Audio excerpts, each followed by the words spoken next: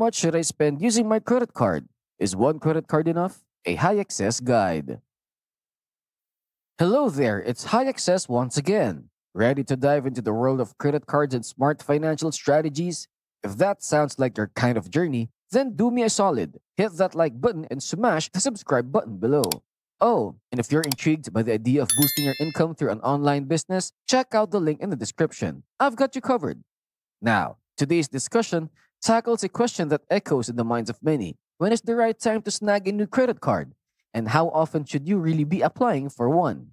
Trust me, it's a brilliant query and the answer can be a maze of complexity due to differing rules from various issuers. Chase plays by their own rules, Citibank has theirs, and Bank of America has a whole set too. But for now, let's keep it smooth and simple. We're setting the groundwork for a solid rule that'll be your compass. Whether you're snagging your first card, second, third, or even counting beyond your fingers, this rule will keep you on track. Not only will you ace the timing of your applications, but you'll also supercharge your credit score and rewards. Plus, we'll steer clear of that danger zone where overloading on cards could lead to a credit score catastrophe. Let's dive right in. Setting your expectations. Before we dive into the details, I want to lay down a clear disclaimer. The advice I'm sharing here is based on general guidelines to boost your chances of approval while safeguarding your credit score. Remember, this isn't an inflexible law etched in stone. There are instances where you could get two cards from different banks within the same month, or even two cards from the same bank. Heck, in some cases, you might pull off snagging three cards within a single month. But here's the deal. Especially in the early stages of your credit card journey, obtaining multiple new cards in a brief span might cause a temporary dip in your credit score. This could, in turn, complicate your attempts to score more cards in the short even midterm. The reason behind this is simple. Your credit report gets inundated with inquiries and fresh accounts being added. It's a bit like filling up a glass too fast. The spillage could make it harder to add more liquid later. So keep this in mind as we explore the ins and outs of the credit card application game. The simple answer? During your initial year of building credit, it's all about establishing a strong foundation. Secured credit cards are a fantastic starting point. They give you the opportunity to show responsible credit behavior without diving headfirst into unsecured credit. We recommend nabbing one or two secured credit cards. Use this time to lay down a solid foundation for your credit score. Then, once you've conquered that initial year, you can start applying for one card roughly every 3 months. Simple as that. But why? Let's break it down. In the credit world, patience can be a virtue. When you're just starting, it's crucial to show creditors that you're responsible and reliable. Secured credit cards do this beautifully. By using a secured card and making timely payments, you're demonstrating your creditworthiness in a controlled environment. This is like nailing your warm-up exercises before attempting the main act.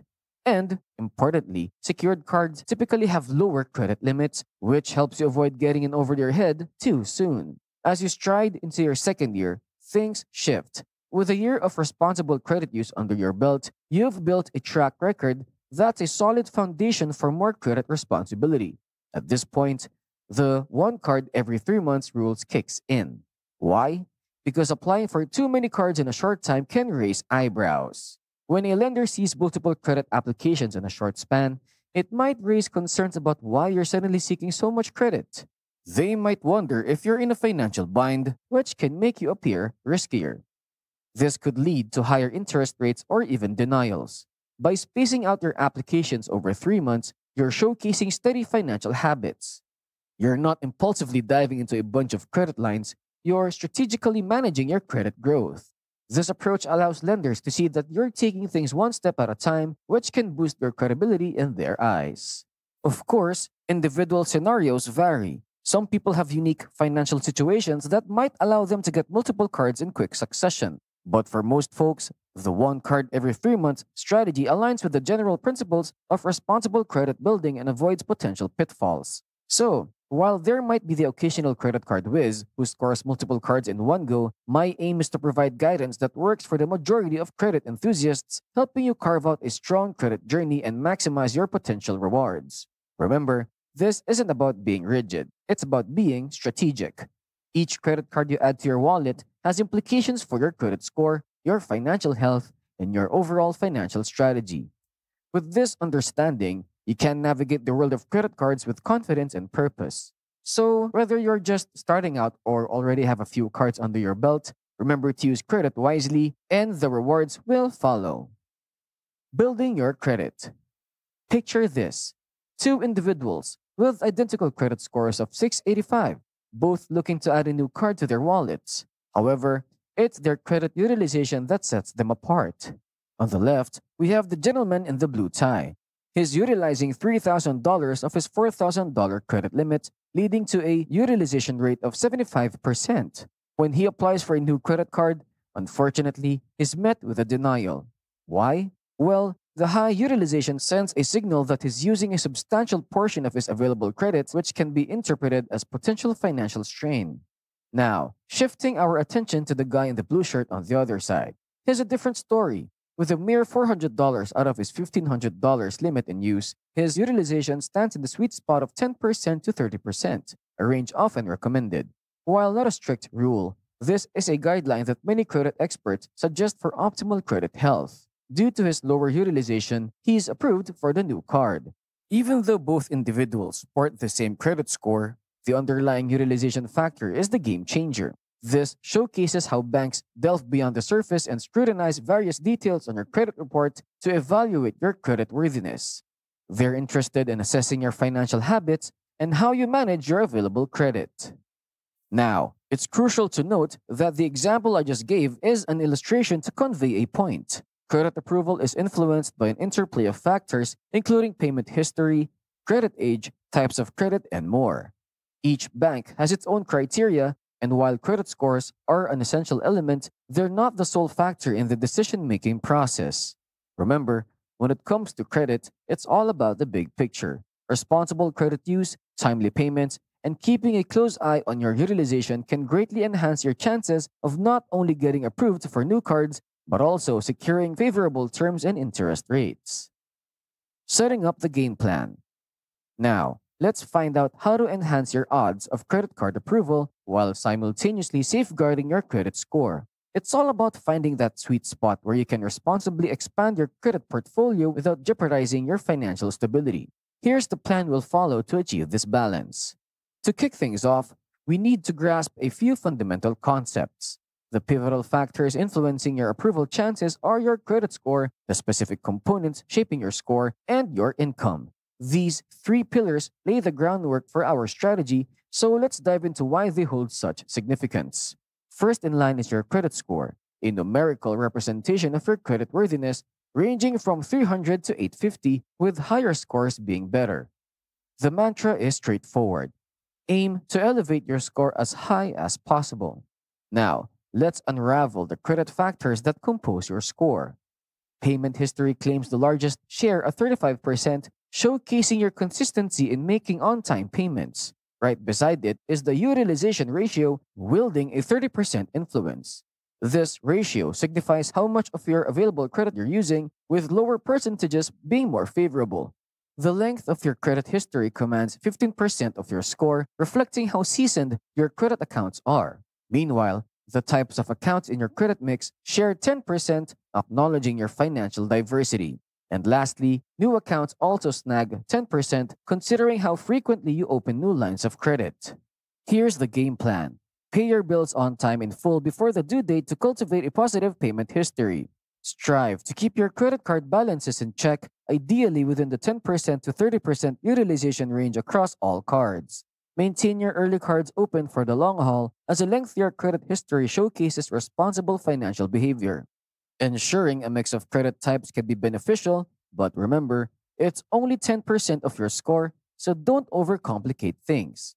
Don't give in to the allure of numerous new accounts with a short period. Such a spree can lead to a surge in inquiries and decrease your average account age, both of which could negatively affect your score. Lastly, your income serves as a key determinant of your credit limit. Generally, higher income translates to a more substantial credit line, while lower income results in a more conservative credit line.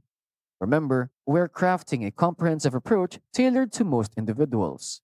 While there might be outliers who can manage multiple new accounts, this strategy sets you on a steady course. By optimizing these credit aspects, you're effectively aligning yourself for consistent growth in your credit journey. Your income is the bottom line. Banks take into account not only your credit score and credit factors, but also your income, and there's a valid reason behind this trifecta. It all boils down to risk assessment. Banks want to ascertain the likelihood of repayment, especially in case of financial hardships. Let's break down this crucial piece of the puzzle. Imagine a scenario where an individual with a limited income is granted an exorbitantly large credit line. From the bank's perspective, this would be a risky move. Why? Well, if this individual faces unexpected financial difficulties, they might struggle to pay off a substantial balance. If this person defaults on their payments, the bank would be left holding the bag, potentially incurring significant losses. However, it's a two-way street. If the bank ends up taking a hit due to a default, it's likely they'll sever the relationship with the customer. This is hardly a favorable outcome for the consumer, as their credit score and financial reputation would take a hit and they'd lose access to that line of credit. So here's the key. If your income is ample to cover your living expenses with room to spare, banks are more inclined to consider you a reliable candidate for a higher credit line. Demonstrating your capacity to manage your finances and responsibly repay your debts works in your favor. Essentially, by proving that you can comfortably handle your financial obligations, you're signaling to the bank that you're a low-risk borrower. In essence, income is a crucial component in this triad because it provides banks with a clearer picture of your financial stability. It's not just about the numbers, it's about the alignment between your income, expenses, and potential credit line. This holistic view enables banks to make informed decisions that are both beneficial to them and advantageous for you as the consumer. Avoiding mistakes. To navigate the world of credit cards wisely and ensure your approval odds remain high without jeopardizing your credit standing, a strategic approach is essential. Let's break down the steps to take in both your first year of credit building and beyond to secure new cards while safeguarding your credit health. In the inaugural year of establishing your credit profile, the primary goal is to lay a solid foundation.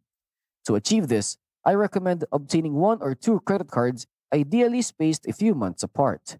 In this phase, it's prudent to lean toward secured credit cards. These are especially favorable if you lack an existing credit history or are aiming to rebuild your credit from a less favorable position.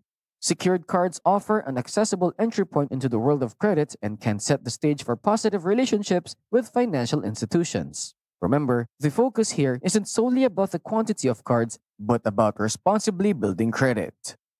During this critical initial stage, concentrate on cultivating positive payment history and showcasing financial responsibility. This entails utilizing your initial cards judiciously and staying on top of payments. These actions contribute to enhancing five fundamental credit factors: payment history, utilization ratio, length of credit history, types of credit used, and new credit. As you diligently work on these factors, you'll gradually observe your credit score ascending. In an ideal scenario, you'll see it enter the high 600s or even reach the coveted 700s. As you transition into the second year and beyond, your approach can shift to include reaping the benefits of rewards cards. My recommendation here is to apply for one card approximately every 3 months on average. This rate allows for a steady introduction of new products into your credit portfolio while avoiding an excessive influx of new inquiries and accounts, which could potentially diminish your credit score in the near term. It's crucial to be mindful of individual banks' rules and policies as well. Some banks may frown upon users who obtain cards for the initial sign-up bonuses and then barely engage with the card thereafter. The one card every 3 months rhythm strikes a harmonious balance. Not only does it open doors to new credit products, but it also respects your ability to meet any required spending thresholds for sign-up bonuses without rushing or disrupting your regular spending habits. This approach is a strategic dance between responsible credit building, prudent rewards maximization, and adherence to bank-specific guidelines. By embracing this methodology, you can cultivate a robust credit portfolio over time while safeguarding your credit score and financial well-being.